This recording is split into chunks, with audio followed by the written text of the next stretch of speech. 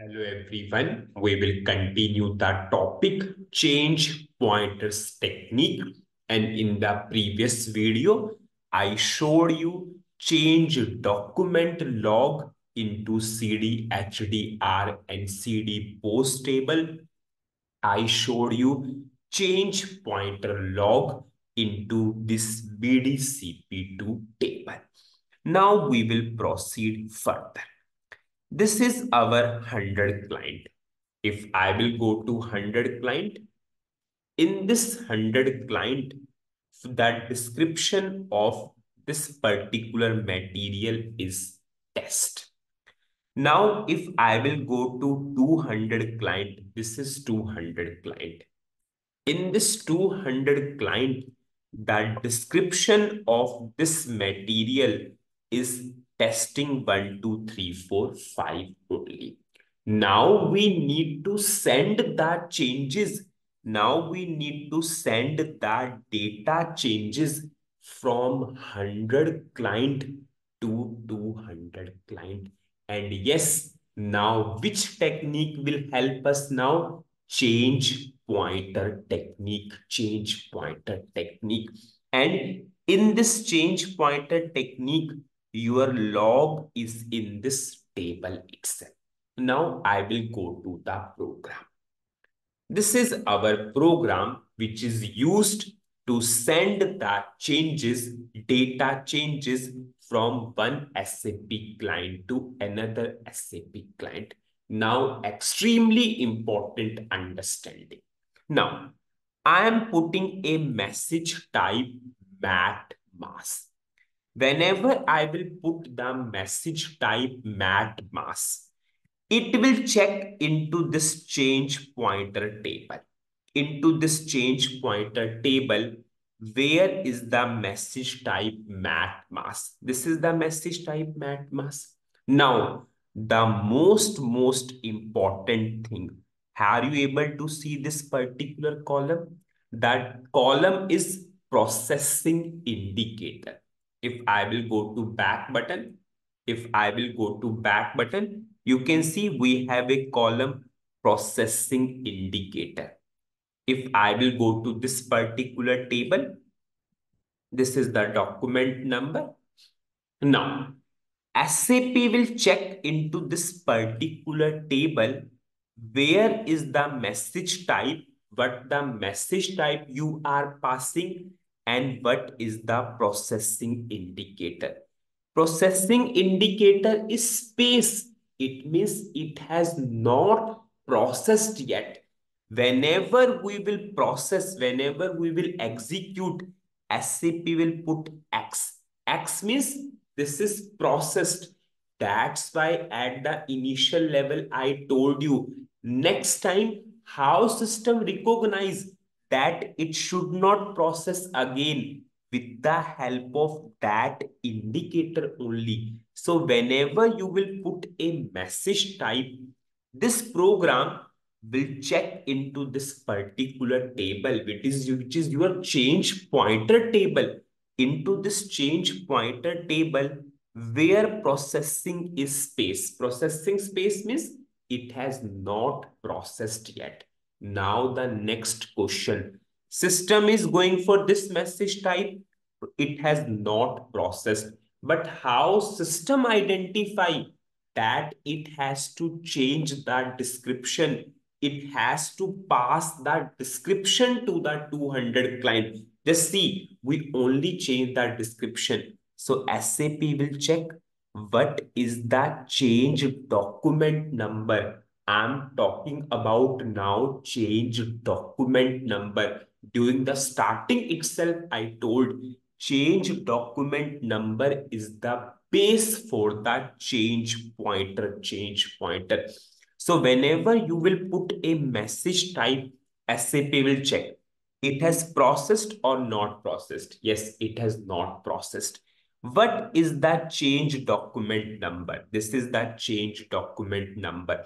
Now SAP will check into CD post or CD HDR table. What is for that change document number? SAP will check for this change document number. that description is changed from this to this. Now, this is how this program is working. So whenever I will simply click on to the execute button, just see how this program will work. Whenever I will click on to this execute button, system will check into this change pointer table. Mat mass, it has not processed. It will check what is the change document number and what are the changes into that change document number. In that change document number, that description is changed.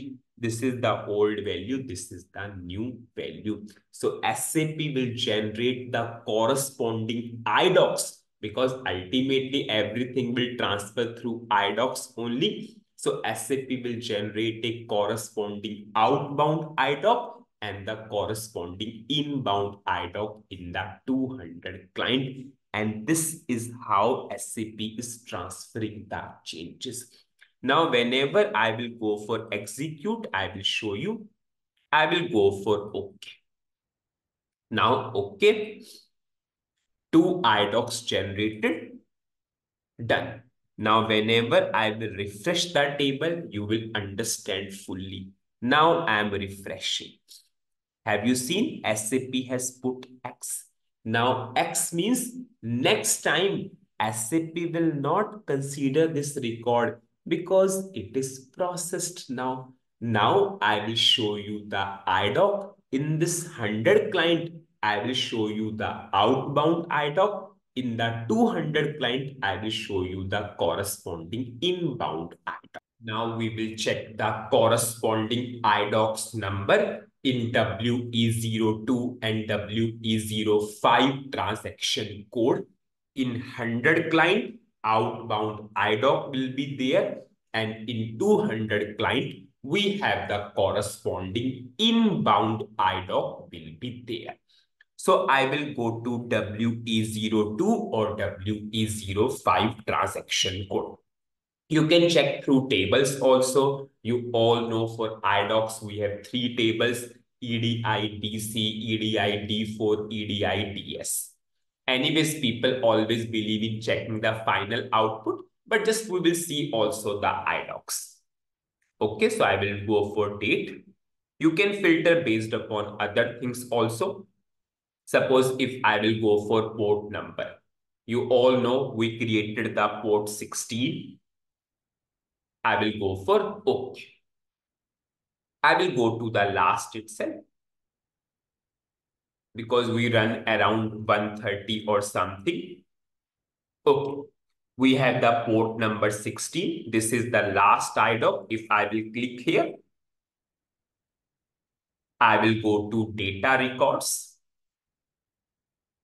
And you can see we have send underscore 40. I will check the description also. Test. So this is the IDOC number. Now I will check in 200 client now. We have the corresponding inbound IDOC or not. So I will go to 200 client. This is 200 client. WE02. Okay, I will go to execute.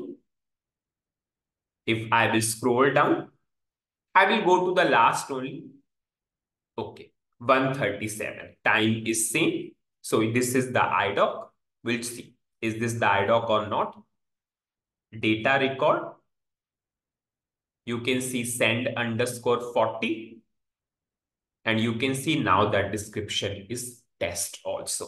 If I will go to MM02 or 03 transaction code, now you can see description changed into this particular system also. Okay, this is test. If I want to trace the IDOC, it is already explained. Tracing the IDOC means if we want to check for this particular inbound IDOC, what is the outbound IDOC number of the 100 client, how I can check. It is already explained when I covered that topic, how to send materials from one SAP client to another SAP client.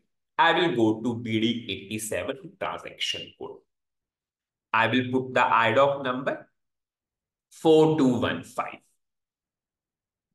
I will go for OK. If I will click on to trace IDOC, 15464. If I will check in 100 client, it is 15464. So this is the way you can clarify also that for this outbound IDOC of 100 client, this is the inbound IDOC in the 200 client. Now, so we took the example, we just changed the description. Suppose again, after few minutes or few hours, suppose we are creating 10 materials. Suppose we are changing the description of 20 materials, or we are changing something else. You all know your change document log will go into CD post and CD HDR table. Your change pointer log will go to BDCP2 table. Whenever you will run this particular program, anyways, whenever you will run this particular program, you all know you are running this particular program.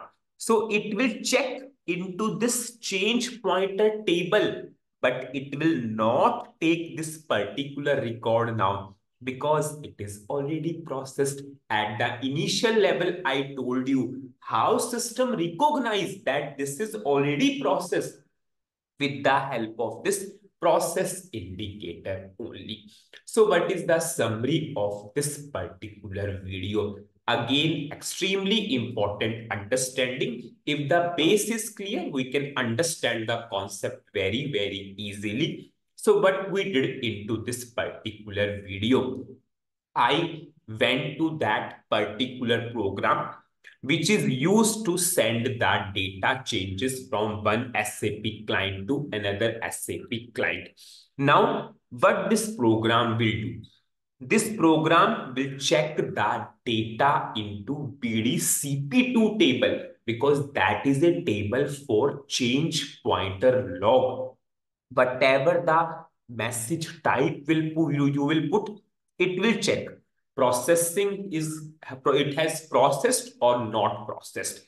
If it has not processed, it will check the change document number. It will take the change document number and go to CD HDR or CD post table. It will check what are the various things changed for that, and yes, it will simply transfer those changes to the another client. And yes, at the last, IDOCs is what? With the help of IDOCs only we are transferring the changes.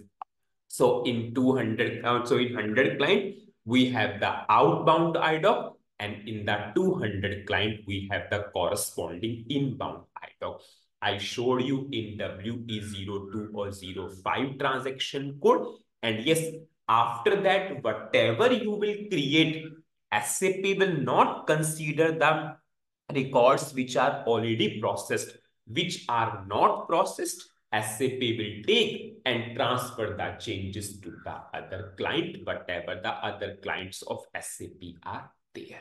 Now, in the next video, we will cover the configuration of change pointer, and that is again extremely important topic. So that's it in this video. Thank you.